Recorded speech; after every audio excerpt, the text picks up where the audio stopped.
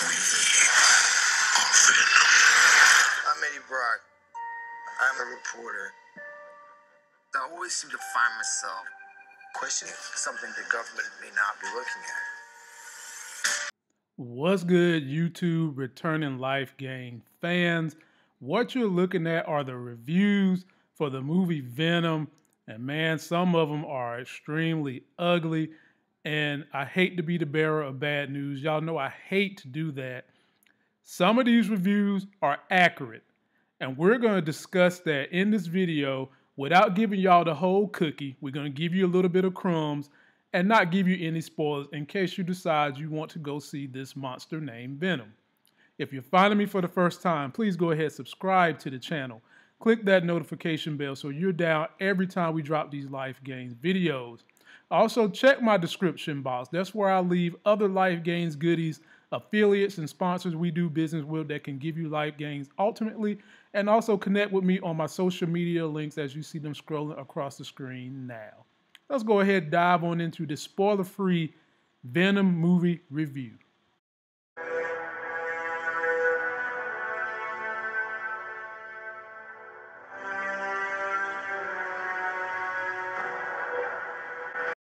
What's good, YouTube? You're back in the building with your old Uncle Mont, bringing you your Life Gains and movie reviews.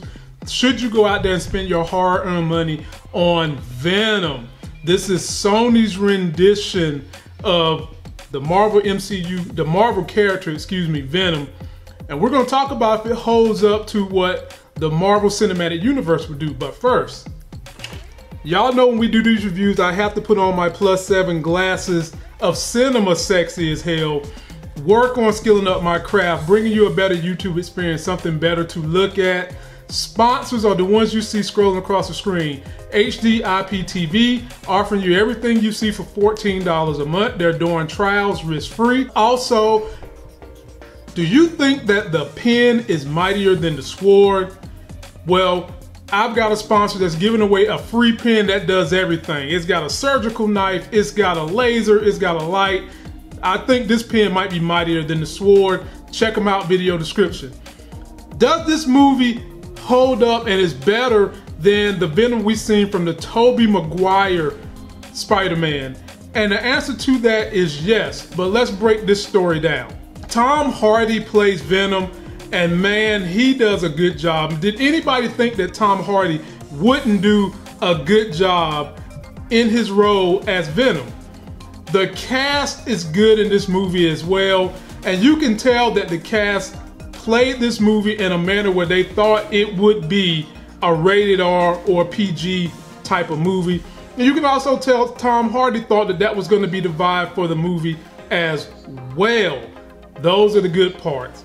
Let's go ahead and dive onto what the issues are. Oh, in the beginning, before Tom Hardy becomes Venom fully, he's going through the transition where he gets sick and then he starts feeling bad and he realizes there's something else in his body. That part is a little silly. It's like they tried to interject comedy and didn't know that they was doing it. So that part can get a little silly with this movie because it doesn't match the tone of the movie when he's first trying to discover what's going on with his body.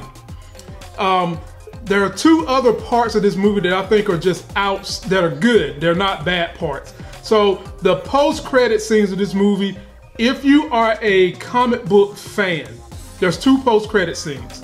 And they are both lead-ups to what's going to happen in the rest of this connected universe, because Sony is trying to take this Venom franchise and make it a connected universe, kind of the way Marvel MCU has done their universe. They've got a bunch of characters that the MCU can't use, and they're trying to connect and make it a shared universe. So if you're into comics, you'll fully understand what's happening at the end with the post-credit scenes, and you'll probably like it. But if you're a novelist to comic book movies, you're probably not gonna get it. So, but just to let you guys know about that.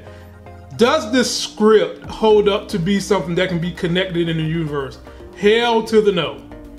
The script of this movie was not great. I think this is probably the lowest point of the movie. They're gonna have to work on making this a better script. Now the special effects of the movie, they'll hold up. You ain't gonna be disappointed with the special effects. Special effects was cool. The villain in the movie, he was okay. You're not going to be wowed by the villain in the movie. But I think considering that they are trying to build a connected universe, they just kind of had to do what they had to do with this villain. I think that some people are going to argue that the movie feels rushed based on the weak script. Now, when you go in there and you see this and you sit down, if you decide to go, the first thing you're going to see is that the script is weak. You probably like the character development between Venom and Eddie Brock transitioning into Venom himself. Because the Venom on this looks great. You'll probably like the fact that there is a foundation to do a connected universe. But if you go in there expecting the traditional feeling you get from a Marvel MCU movie, you're going to be sadly disappointed, because there are times when this movie feels a little weird. So you might see people making memes about the movie being weird. It feels weird. It feels a little different. It's not what you're going to expect. It's not what you're going to get from a Marvel MCU universe. Overall, I'm going to give the movie 6.5, and that is if you are a comic nut. If you are a general person, a novelist, you don't do comics, I'm probably going to say it's probably a 6 for you. You could wait, but comic book fans, you know we're going to see it. I was curious. It beats the Tobey Maguire Venom, like I said. The graphics and the special effects and the CGI, they're decent. They're not bad, they're decent. But the script is weak. The villain and the boss fights are not going to be probably what you're used to in the Marvel MCU universe. I would say that the movie feels like it should have been done 10 years ago, and it would have been hot.